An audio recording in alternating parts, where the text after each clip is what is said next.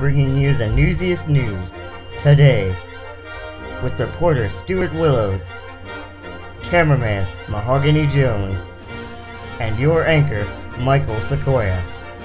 This is Action Team 6 News. Good evening, I'm Michael Sequoia. Breaking news. There's been much controversy over a birch tree that once stood outside South Harrison High School. Nobody knows why the tree was cut down, and its location is also unknown. Our reporter Stuart Willows is out in the field trying to track down answers. Let's go to Stuart Willows.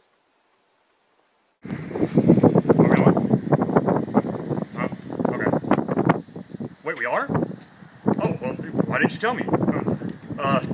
Thank you, Mr. Sequoia. This is Stuart Willows here from Action Team 6 News. I'm here on the scene of the crime. Behind me, you see the stump of the mysterious South Harrison birch tree. Its fate is shrouded in deep mystery, the likes of which have never been seen before. Me and my associate, Mahogany Jones, aka the cameraman, interviewed some people earlier today about the mystery behind it. Here are those interviews. Excuse me, sir. Excuse me. Can I have a moment of your time? Yes, you can. Well, do you remember anything about the famous South Harrison birch tree? Yes, actually, I do. I have many fond memories walking past it. Wonder whatever happened to it. Well, I don't know, but Action Team 6 is on the case. Don't worry. There's one now! Excuse me, sir. Excuse me. Hello, person I've never met before. I'm Stuart Willis from Action Team 6. World-renowned reporter. Have you heard anything about that famous South Harrison birch tree? The famous tree? The one shouted in mystery? Good times. Good times. No one really knows what happened to it. What was it? Murder? Oh, I've always thought it died of natural causes, but maybe the janitors would know something about that. You didn't hear it from me. Thank you for that tip, sir. Wait, there he is! Sir, can I have a moment of your time? Sure, what can I do for you? Word is the janitorial staff knows something about the disappearing birch tree. What happened? We was told to cut it down a few months ago. It was a contract kill? The plot thickens. Perfect. Well, there's only one thing we can do, Mahogany. That's right. Boys and girls, take it to the top. We're going to talk to Big E himself.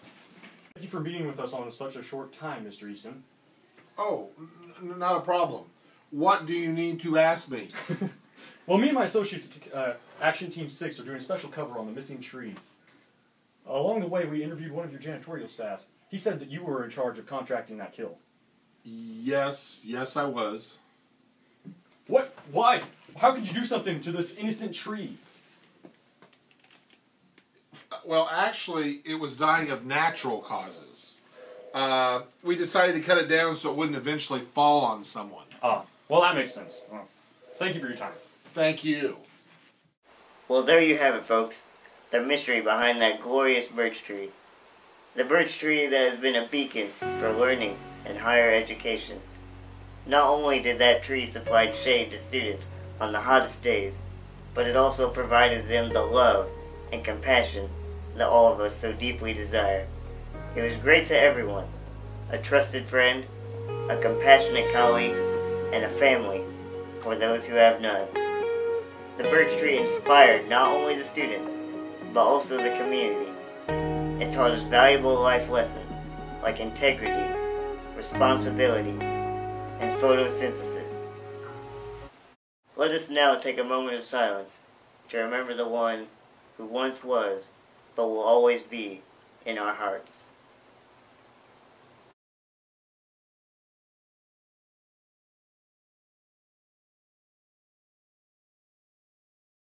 Thank you. I'm Michael Sequoia, here for Action Team 6 News, signing off. Good night.